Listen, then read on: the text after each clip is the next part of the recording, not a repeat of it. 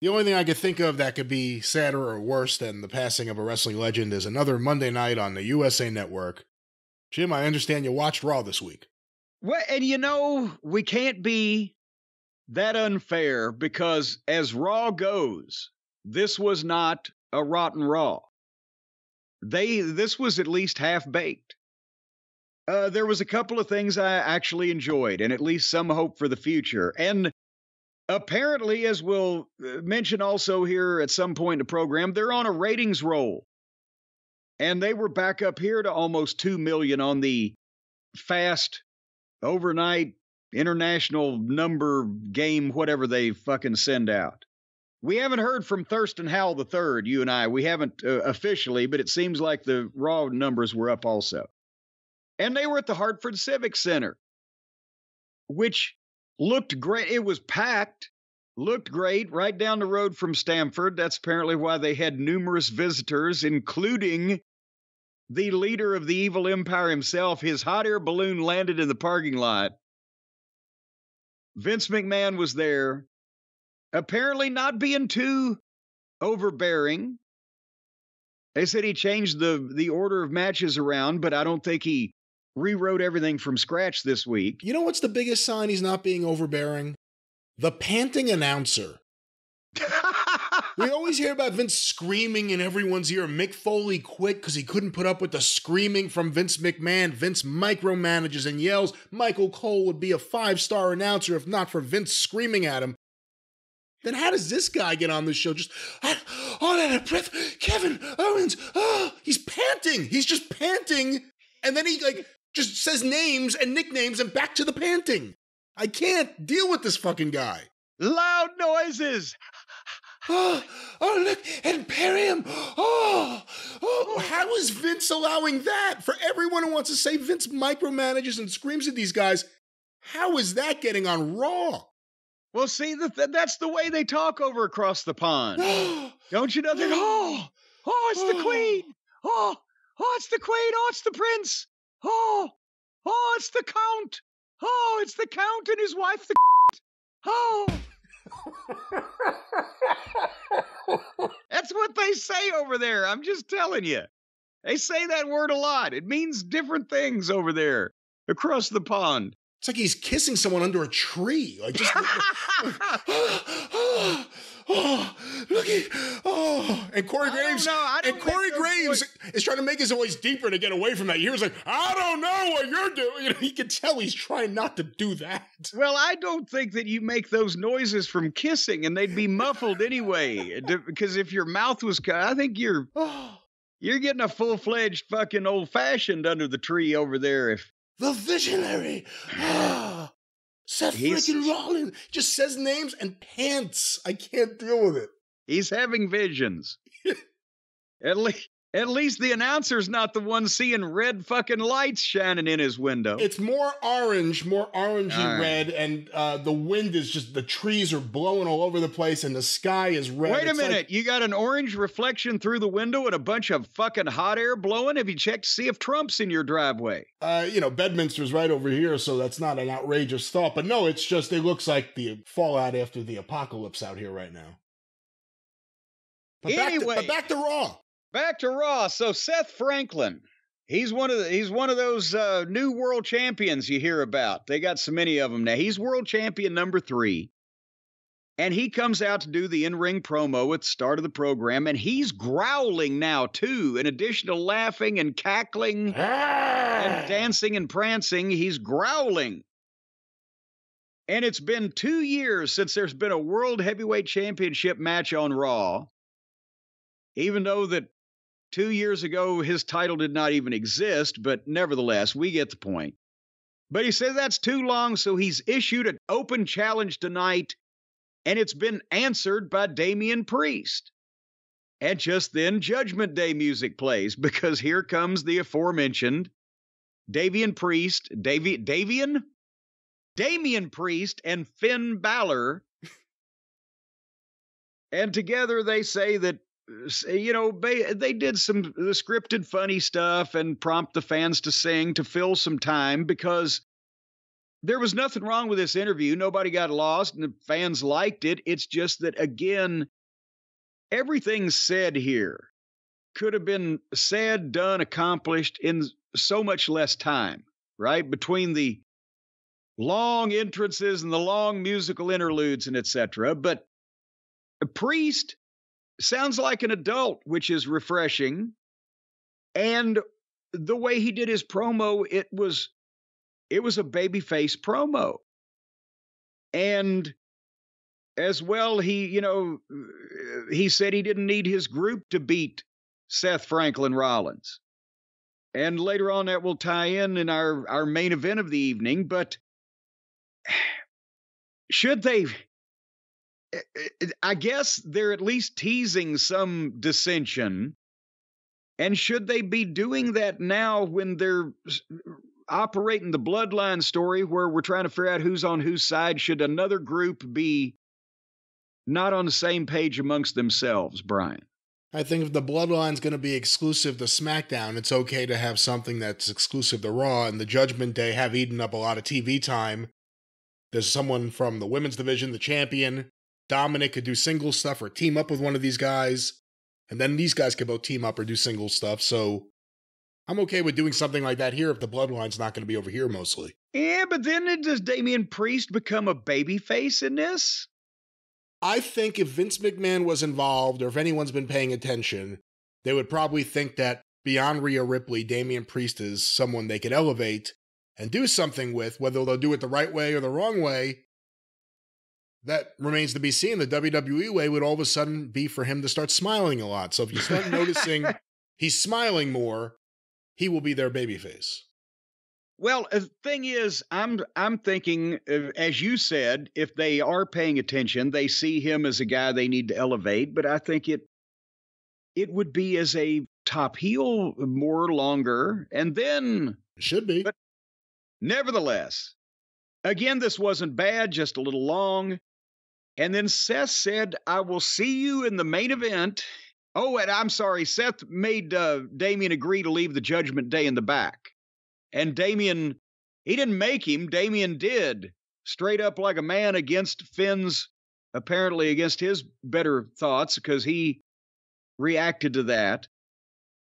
So Judgment Day will be in the back. It's going to be one-on-one. And Seth said, "See you in the main event." And I swear to God, what is that Monty Python routine? The Ministry of Funny Walks? Or that's right. Did you see it? John Cleese. Yeah. No, I mean, did you see Seth Franklin Rollins do the John Cleese? Yes. Funny what the We marm the order of men whom hum between words. Again, he's a visionary, a revolutionary. What is the vision that is so revolutionary other than a guy who needed something and now just acts like a wacky, just acts like a guy whacked out on PCP. That's all it is. That's all it is. I don't know. I've seen some of those fucking police videos of the people on PCP, and they don't seem to be nearly having as much fun as he is. The people love the music, and they like reacting to the music. That's one of the big things of wrestling right now. It's about that kind of experience more than actually sitting there and reacting to any of the matches. You sit there in silence and you watch any of the actual wrestling you get on these shows. But they like his shtick. You know, when he's serious, I like him. I buy him. But when he's out there talking like superstar Billy Graham or whatever the fuck he's trying to do, I don't believe any of it. It's just a guy performing. Billy Graham, you believed, was kind of this, you know, this guy who thought he was bigger than life. Look at him. He kind of was this guy who thought he was bigger than life. I don't buy it from Franklin. Franklin ain't selling you, huh? Nope. Is he selling you?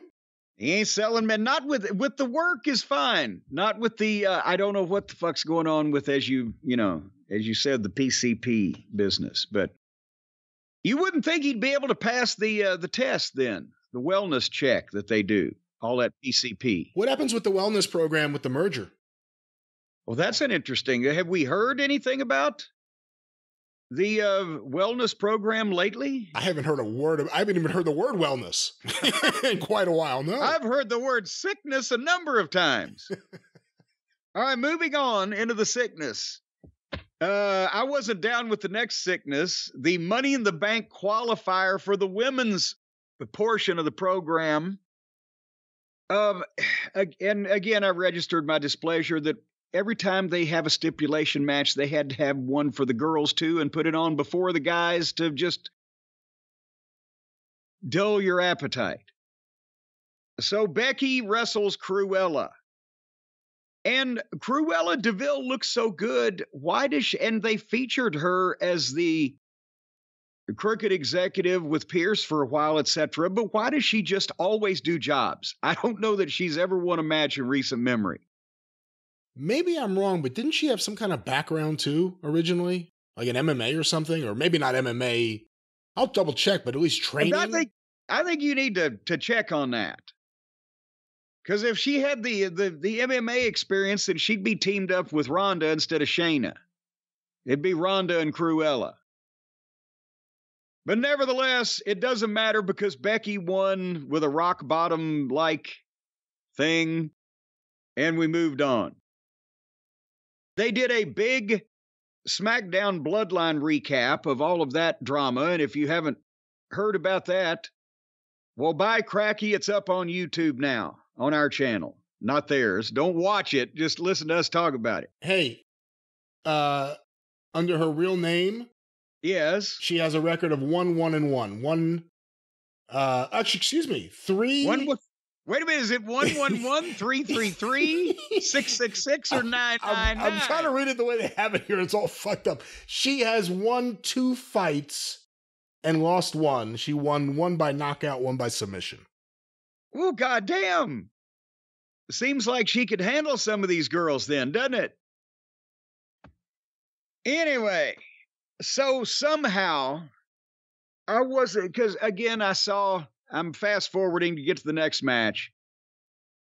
And I see Owens and Zayn, and they're in the back standing by the anvil cases or whatever. But here comes Gunther and his stooges, and basically he pisses off Kevin Owens, who now is apparently noted for his insane temper. Just the uncontrollable, maniacal fury that he breaks out into whenever he loses control of himself. You've heard this many times about Owens. Yeah, I guess this outweighs the pacifist in Sami Zayn. Yes, you got an unstable maniac on one side and a pacifistic individual on the other side, trying to keep them calm. The sane-insane connection. You're doing the market. Yeah, this is creative services stuff. Where the fuck is the notepad? We don't need to call creatives a Debbie Bonanzio over at Creative Services. That's who Vince would want to get on the phone. Anyway, so Owens just says, come on, let's fight. And he storms out to the ring with Zayn in tow for a match that he apparently just decided they should have on this national television program. And as he's walking out there, the announcer's like, well, I hope somebody makes this official. And son of a bitch, wouldn't you know who won the pony, Brian? They made it official. I couldn't believe, I thought it was going to be a lot of red tape, going through a lot of fucking governmental hoops and ladders and etc. But no, boom, it was done. So I watched this because I love Gunther, and old KO can go when he wants to be a fucking team player. But you know, I've got to put Owens over because I think physically he looks the best he's ever looked. Now you may say, Cornette, that's faint praise. Because Owens did you hear about this when he went to a plastic surgeon? No. He went to a plastic surgeon. He said, Doc, make me look like I did 20 years ago. The doctor said, what, you want me to put the tail back on? Oh, stop it. So anyway. Be nice. Well, I'm trying. So anyway, he does physically look better than he had, and it's not a rib. He still looks like shit compared to all the tanned oiled guys that go to the gym, but he's easily 30 pounds lighter or more than he was in the Ring of Honor days when we asked him to lose weight. And he's tattooed his pale, flabby arms to the point where even though he doesn't or can't tan, all of the really white, pale skin with stretch marks is covered up with tattoos. And even though his gear is still somewhat baggy, they make him wash it, and it all matches. You remember what we used to deal with when he was in Ring of Honor, when he would come out there with the furniture disease where his chest was in his drawers and just wearing whatever baggy stretch shit that he had, and we couldn't get him to even trim the beard. So the point is, they've done what they can with him here, and he's apparently cooperated with it, and he don't look as bad as he used to. But he could always work. That's what the issue was. And he could work here, and Gunther's great.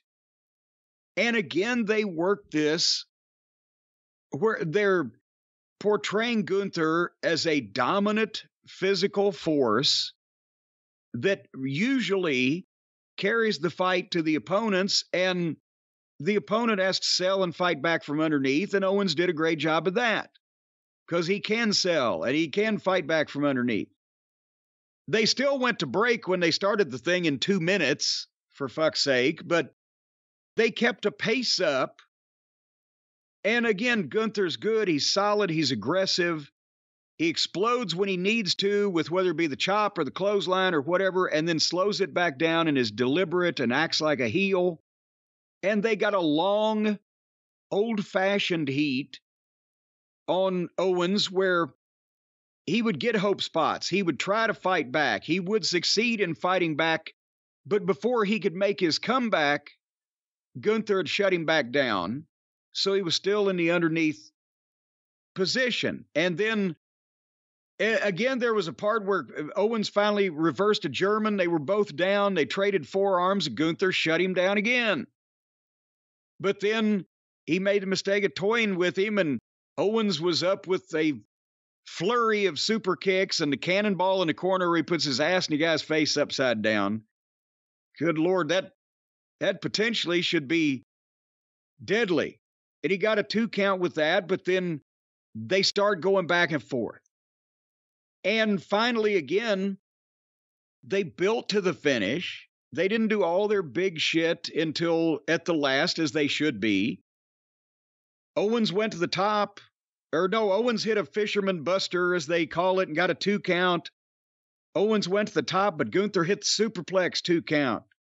Gunther went to the top and came off, but Owens got his knees up on the splash, and then he went up and hit a swanton and got a 2 count. So they're building them.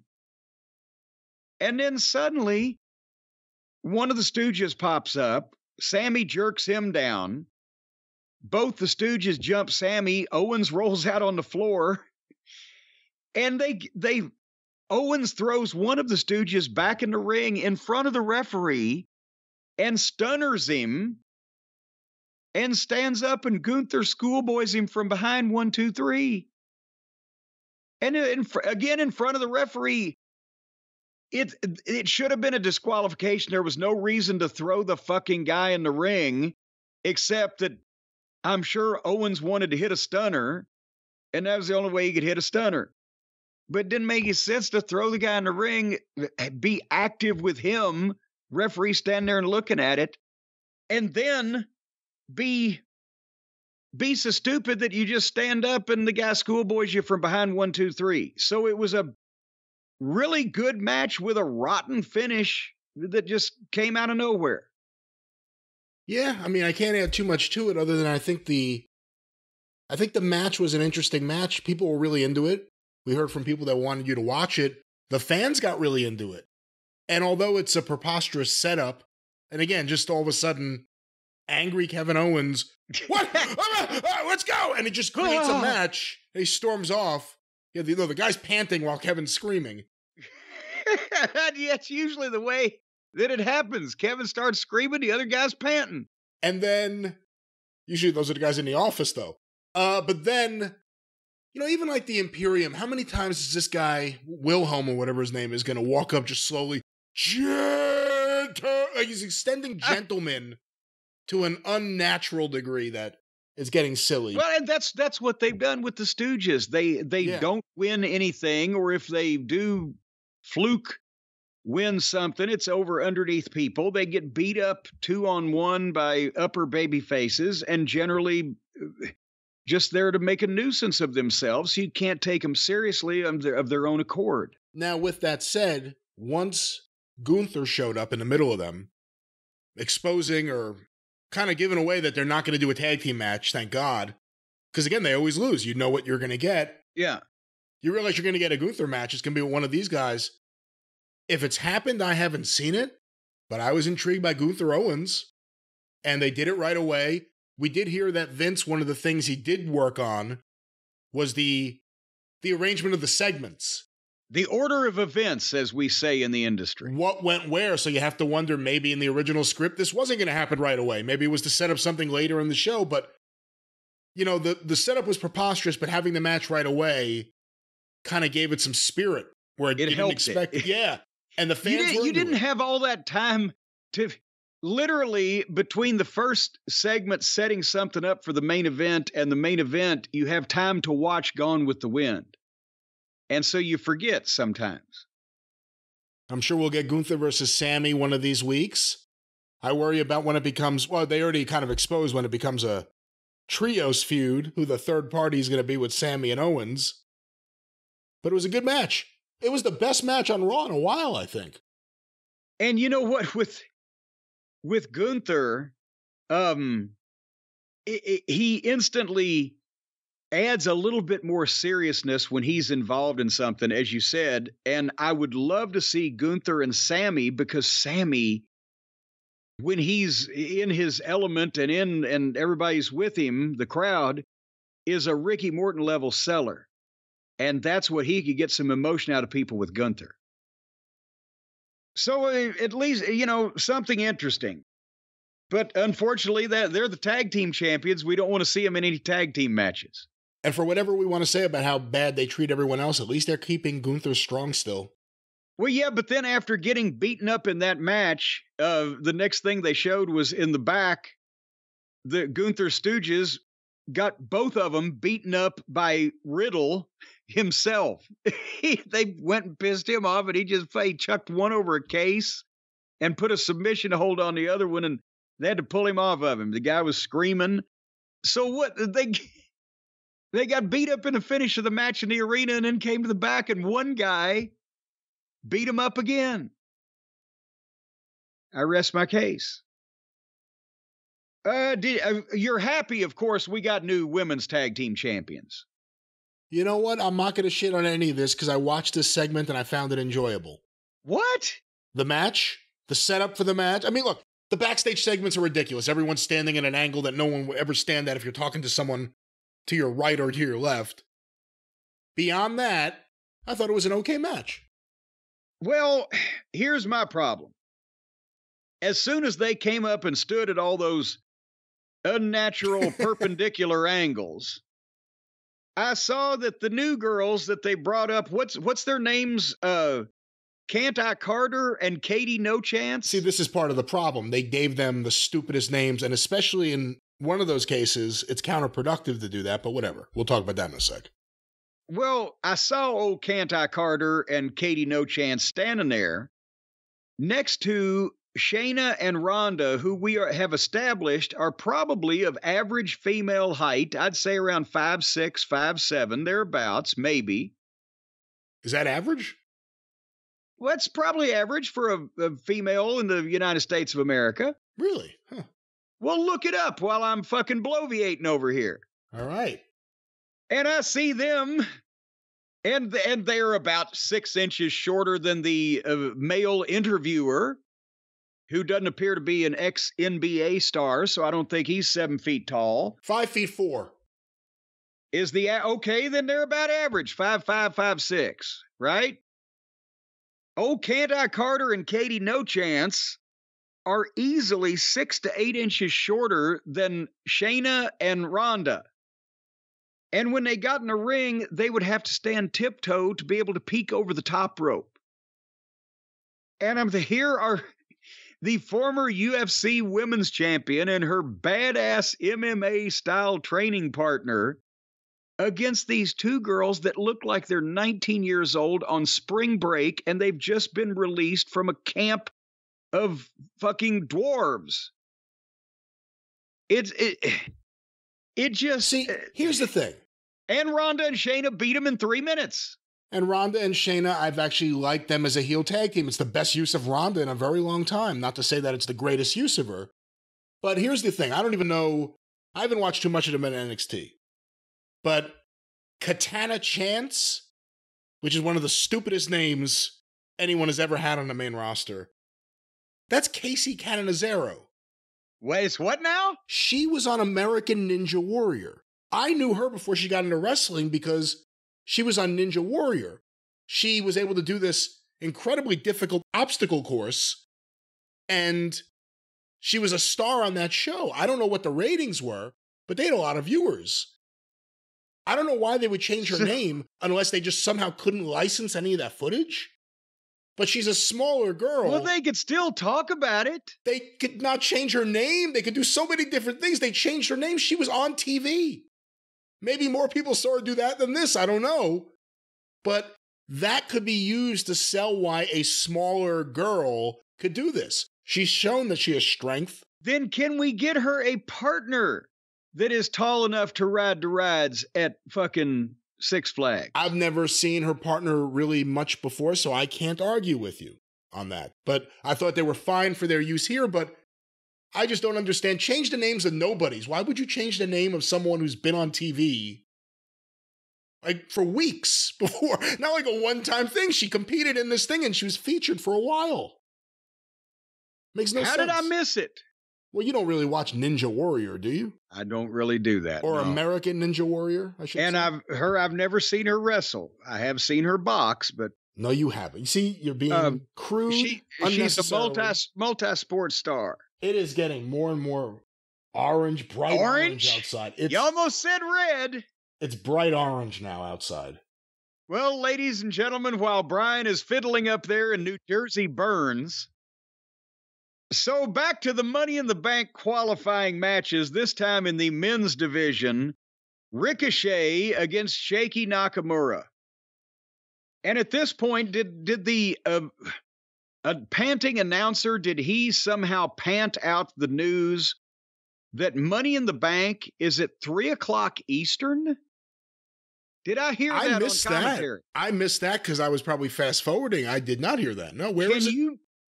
Can you look that up again while I am extrapolating at length here on what happened? Yeah, whoa, here it is. It's said here 2:30. Hold on. What?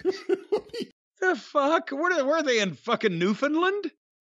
Money in the Bank 2023. Saturday, July 1st, special start time, folks. Special start time. Bring the kids. Of 3 p.m. Eastern, 12 p.m. Pacific. Why?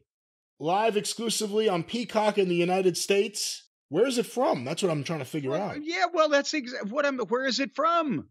Time and location. It just has a date. Hold on. Nome, Alaska? What the fuck's going on? 2023. It will be disseminating from London, England. That makes sense. Well, how did we miss this factoid? We were spending so much time thinking about Wembley, we didn't focus on wherever the hell the O2 Arena. We just don't listen to the announcers. The O2 Arena is a big building. How many people are going to go to this event? Well, from what one would figure, probably all of them. Because they say they don't get any big events in the UK, so they're giving them every big event they can, Captain. All right. Well, anyway, it's going to be, and that's on a Saturday afternoon. Correct? Correct. Nothing like watching people fall off ladders onto their head on a Saturday afternoon. Well, already that's going to be an issue for you after Saudi Arabia when I just can't watch this in the middle of the day. But hey, just can't. I can around 4 or 5 p.m. That's kind of like, okay, let's get something going. Yeah, you're not ready for any kind of violence until after 4:00 in a day. We'll let all potential home invaders know when to engage you. I'm ready. All right. So anyway, back to Ricochet and Shaky Nakamura. They have the match that they had, and they're fighting on the top rope, and suddenly Bronson Reed comes out and just runs in the ring and attacks them and beats them both up. The referee rings the bell, calls the whole thing off. Let's call the whole thing off. And Reed splashes Ricochet off the top rope, and that looks great. What a fucking splash. I'm nervous for his knees over a long period of time, but it looks great. And he stands up and leaves, and they're laying there, two grease stains on the canvas. Grease stains on the canvas of life. So that's what happened there. But now, what is there an opening now in the Money in the Bank match, or do they just drop one of the 7 or 8 people in it? I don't know. I don't know if they panted that explanation. All right. How? See, I ought to be there. When he went, then I could go, and then people could make loops of, See, the question is, do they tell him be out of breath, or is it like his choice? Is he like, I think I have a great idea. I'll just always be out of breath. He's like the harried Britisher that you see in the movies in the 60s when he's just all a flutter. Oh, cup stomp. He's probably humping the desk. I don't know what the fuck's happening over there. I was ready to hold my breath on the next segment because you go from the sublime to the ridiculous, from the outhouse to the penthouse. You had the Miz TV with Cody Rhodes. So you can look at it, whereas it would probably be the worst Cody will ever be just because Miz is there, or the best Miz TV will ever be just because Cody's on. Oh, come on. Whichever way you're looking at. This was all right. The Miz, in this usage, the Miz was not a problem here. In this usage, I'll agree with that. But anyway, again, huge pop for Cody. He's the biggest babyface in wrestling. You can say that Roman is the biggest star and Brock maybe per capita the biggest attraction, but Cody's got to be the biggest babyface, right? You say a big pop, they chanted his name. Well, yeah, I mean, just the pop when they know they're going to see him, and then when he's coming out, they're doing the whoa, whoa, and they're chanting Cody, Cody, and et cetera. I think one of the lessons of Cody Rhodes over the last several years, and it's played out now perfectly with WWE, is for a lot of wrestlers, treat yourself seriously. Insist that other people will. Cody forced himself into being a main eventer because he treated himself like one. And this is the payoff right here. Well, and that's rule A, and rule B is even if you do that, you can't fully achieve your potential if you are surrounded by people who are not doing that. Because, again, a presentation has had a lot to do with this. When Cody was trying to do strong psychological angles or anything that people were required to think about or et cetera, like he's been doing here, and the next segment was, chaos with legless people, It wasn't the right. What the fuck? That's a summation. It's a description I've never heard before. Chaos with the legless people. It's even worse because you got to see him try to run around. Oh, Johnny Eck this week on AEW.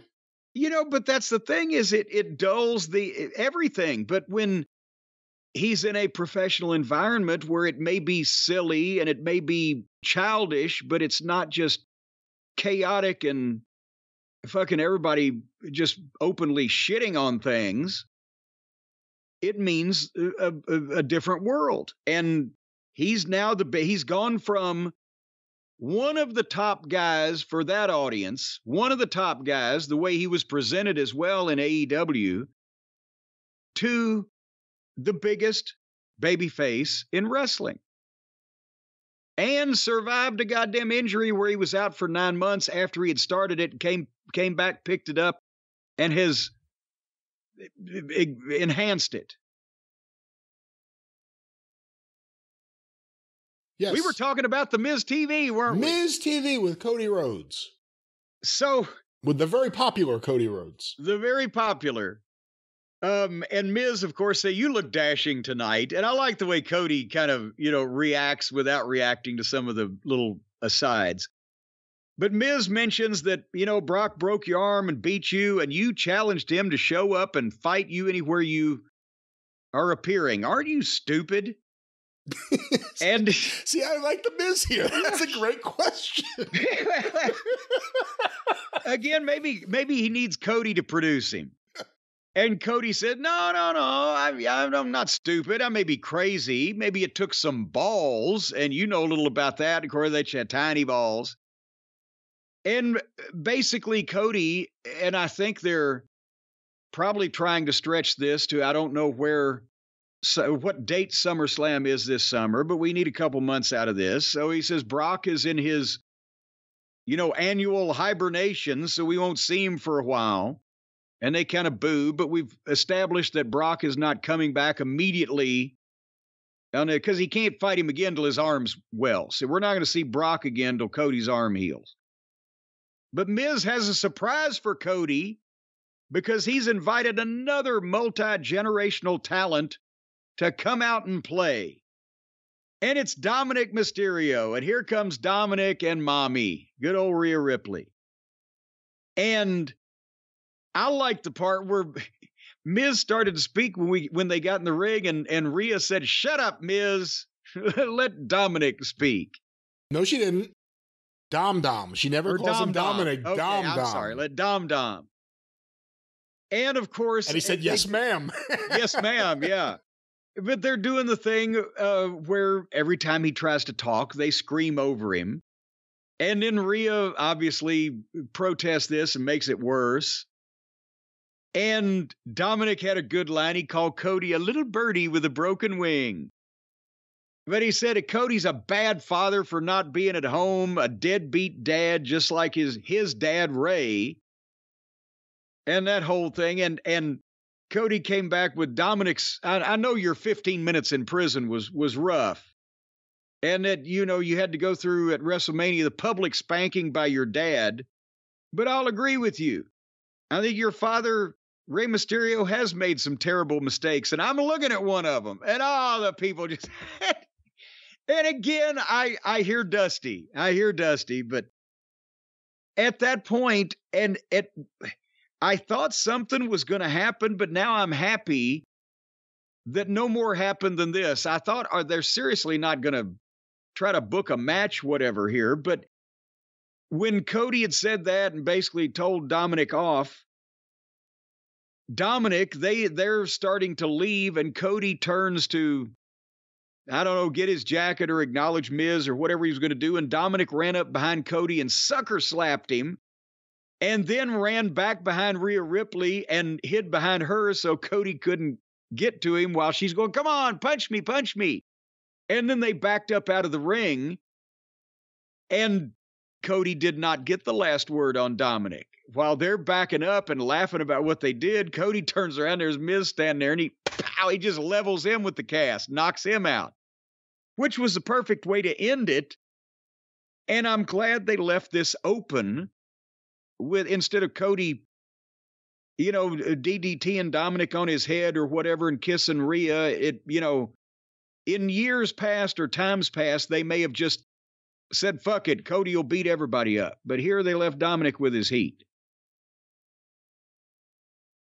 What'd you think of the whole performance? I really liked this segment. I thought the Miz was really good here.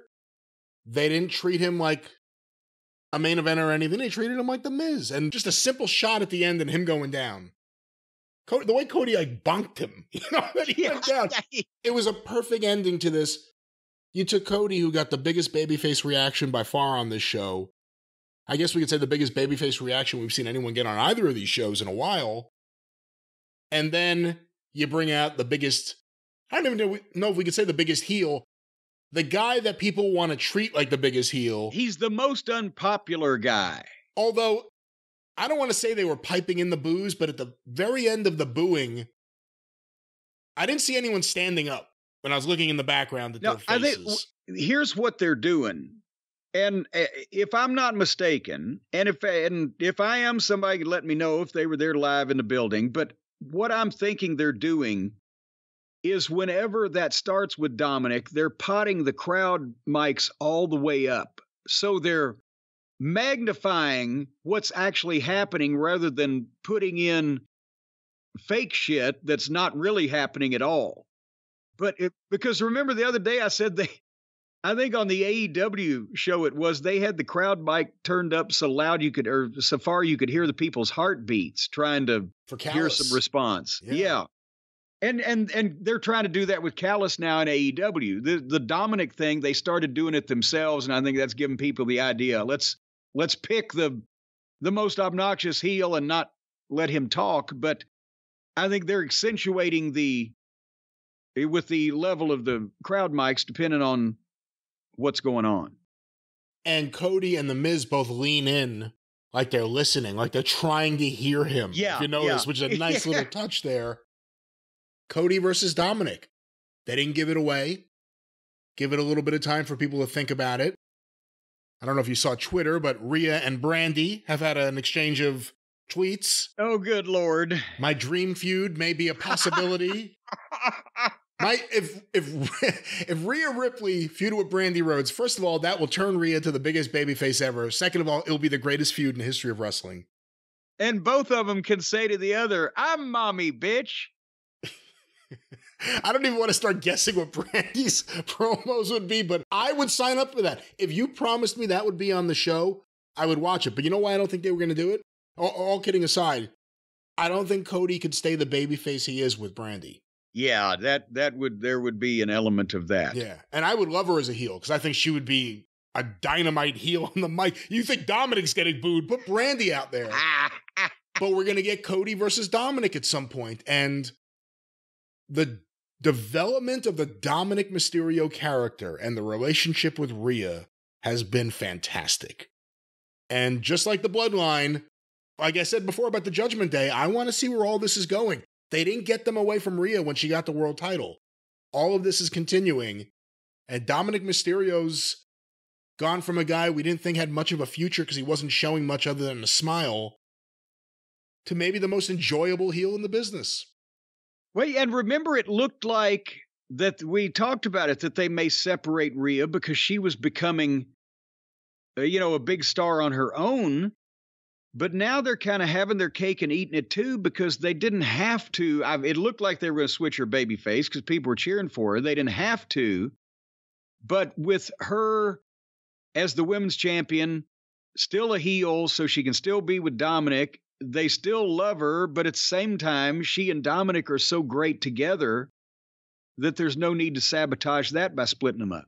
So we're seeing more Rhea Ripley. That ain't bad. You know what is bad, though, don't you? Another Money in the Bank qualifying match. I didn't remember what the next segment was. I wasn't sure. And Natalya and Zoe Stark, and all due respect to Natalya, but again, Zoe won with Trish's help. And then Paul E. was in the locker room and invites us all to watch Friday on SmackDown to see Jey Uso make the historic choice of who he's going to stand beside. And Paul predicts that since part of his job as the wise man is delivering bad news, that the news will rip apart the Anoa'i and Fatu dynasties when Jey makes his choice and stands by his brother, Solo. And Paul says Jey can share a womb with his twin, not a womb, not a Baba Wawa womb, but a WOMB womb. He can share a womb with his twin, but he's closer to Roman Reigns as his tribal chief, and he will acknowledge that fact or else. So we got a big deal going on SmackDown. You know, things happen with the Bloodline, and you're like, yeah, things are happening. And then it goes right back to the slow pace of, we're going to have another segment to announce an announcement. I mean, it'll be good. We'll see what happens. I thought he kind of made his choice, but I guess he didn't. So now we get to see him make his choice. Remember, Jey didn't commit physically to anybody. He just stood around and wrung his hands. And the last thing that we heard was that Roman said Jay's going to fall in line like he always does. That's what he's going to do. He's just speaking for him. Just so you know what happens when you assume, though. When you assume, you make an ass out of you and me. My big question remains, how much longer can they go with just the 4 of them and Heyman? Do they have to get someone else or a couple more people in the mix? I'm thinking they gotta go to the island of relevancy and find the next available candidate for entry into the bloodline. I say Jacob Fatu, who's currently still apparently signed to the island of irrelevancy. And, but nevertheless, so then the next match was a real, as Lance Russell would say, a stem winder. Or perhaps, as Gordon Soley would say, a Pier 6 brawl, or JR might say a slobber knocker. It could even be a whole old-fashioned stem winder. Or did I say that already? You said that already. Well, then as Lance Russell would say, yes, old-fashioned stem winder. Well, whatever it is, all of these words may apply to Cedric Alexander and Shelton Benjamin against Veer McMahon and Sanka. And they didn't even give Shelton and Cedric an entrance. They were joined in the ring, and the heels jump-started it and basically threw Shelton through the ropes to the floor where we never saw him again. It's like he fell into a manhole. I was writing fast forward. I didn't even know Shelton was in this match. No, that's the thing. They were standing in a corner. Suddenly they jump-started it. Boom. And they turn around and they just shit-can him through the ropes. He goes down on the other side of the camera, or the ring from the camera, and you never see, he never stands up again. And they hit a move on Cedric and then stood up, and the referee checked Cedric and said, no match. He can't go on, and waved it off. And then they gave him another double team move and stood up and luxuriated and glorified. And again, you never saw Shelton. He was thrown out of the ring into apparently a bottomless pit and never even got up to fucking wander off. And that was that. So Bray Wyatt's got him. Bray Wyatt he's kidnapped Shelton Benjamin. If anybody's got the number of Raka Khan's lawyer, we need to get a kidnapping charge set up. Anyway, well, it's time for our main event. And what a main event it was for the World Heavyweight Championship number 3, Seth Franklin Rollins and Damian Priest. They set it up at the top of the program. None of the Judgment Day at ringside. It's going to be one-on-one. And did you notice, by the way, again, the WWE is on a roll. The arena was jammed. They had people all the way up in Hartford and all the way around to where the stage and the entranceway and et cetera blocks off the view. And even then it looked like some of them were behind. And I've been in that, but that's the building. Not only was it WrestleMania, what was it with Lawrence Taylor and Bam Bam? Which number was that? 11. 11 was in Hartford in that building, but also that's where Brett and Shawn had their pull apart in the bathroom. And Shawn got the bald spot.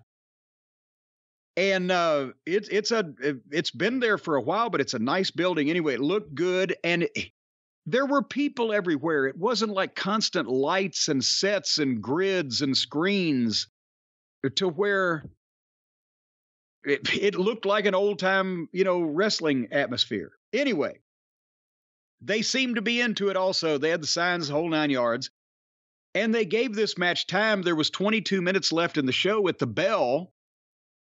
And they started hot, and they were starting back and forth. And even this match, a minute to the break.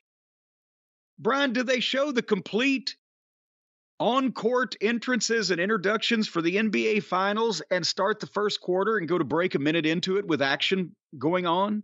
They wouldn't dare. So even for this match, but nevertheless, they gave it plenty of time, but it was spread over 3 segments. So when they came back, Priest stopped him out on the floor and got heat. And I think they went back and forth, and it was a very modern style match. But not only did they do a good job with it, but Priest, who would be the inexperienced one in this equation, hung with it all the way. He didn't get lost. He didn't make any mistakes.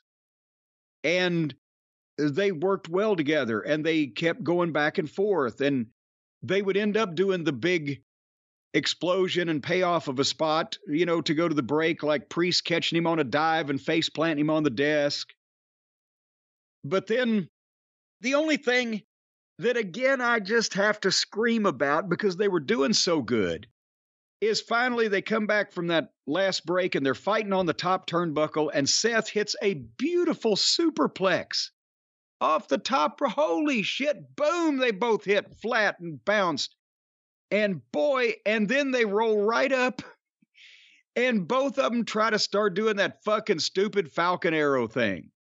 Now, what is a fucking Falcon Arrow anyway? Is an arrow sticking out of a bird's chest? What?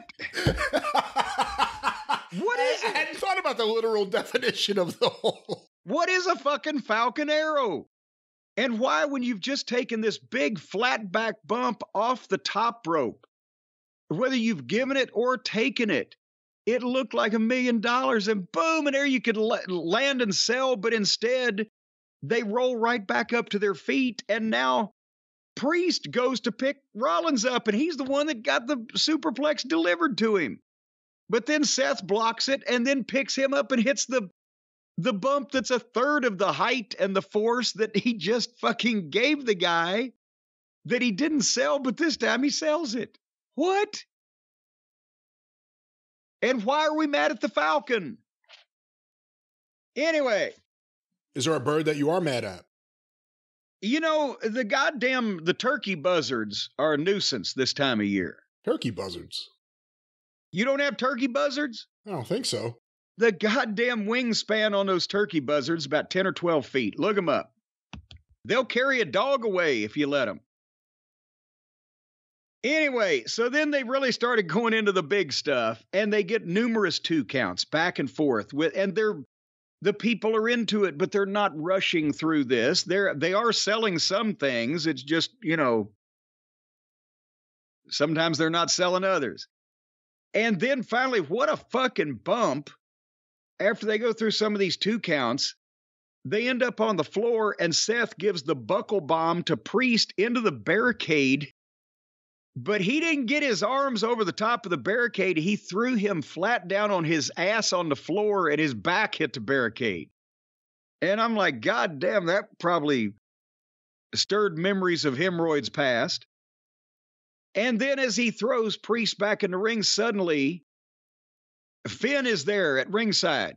He came through the people, and he nails a super kick to Finn, Seth does, and then goes back in, and Priest hits a big clothesline and choke slam and gets a 2 count. But then when he gets up, he sees Finn, and he says to Finn, Priest does, "Why are you here?" Because they'd made the deal, before. And this is why I'm thinking that there's going to be more dissension out of this, because as soon as he looks and says, "Why are you here?" then he goes for the razor's edge, but his bad shoulder gives out, and Seth hits a couple of strikes and the curb stomp 1, 2, 3. But then as Seth Franklin leaves, there's the face-off between Priest and Balor in the ring, and then my DVR froze. Did they exchange any comments or just look at each other in a menacing fashion? That was all I saw. Apparently then more later on this. But it's a good match, and Priest is a top guy, and they need those. I'm just wondering, again, I know it's a different show, but you got one group having strife internally. I'd leave it at that for the promotion. Especially since it's a top angle in the fucking company. Does Rollins feel like a world champion to you? No, it's not. Right now, I mean. No. Because it's not that, and I mean, they did a great number for this show again. Raw's rocking too, as well as SmackDown, we'll talk about. But it's just, again, it's not the guy. It reminds me of when Jerry Jarrett wanted to make the CWA world title. It wasn't that Billy Robinson or Austin Idol or Jerry Lawler couldn't be accepted as world champions. It was brand new, and it was you could kind of tell. We need a belt. And to me, this is still with Roman Reigns, the guy. Nobody else can be the guy. And any kind of world champion, Universal Champion, Global Champion, whatever descriptor you're going to use for it, you got to be the guy. Not guys. If you were going to turn one of them babyface, would you turn Damian Priest or Finn Balor? I don't think with Finn, he's just starting to kind of, as we've mentioned, get enjoyable in the Judgment Day as the wise ass with the whiny voice that can drop falls when needed, because the other ones don't need to get beat right now. Priest will be a good baby face, but he should be more of a top single heel first on this run before I think he becomes that. So I don't know that you turn either one of them. Maybe Mommy can play peacemaker and give them both a piece or two, and they'll be peaceful. Oh, those are your words, not mine. And that was Monday Night Raw, not mine.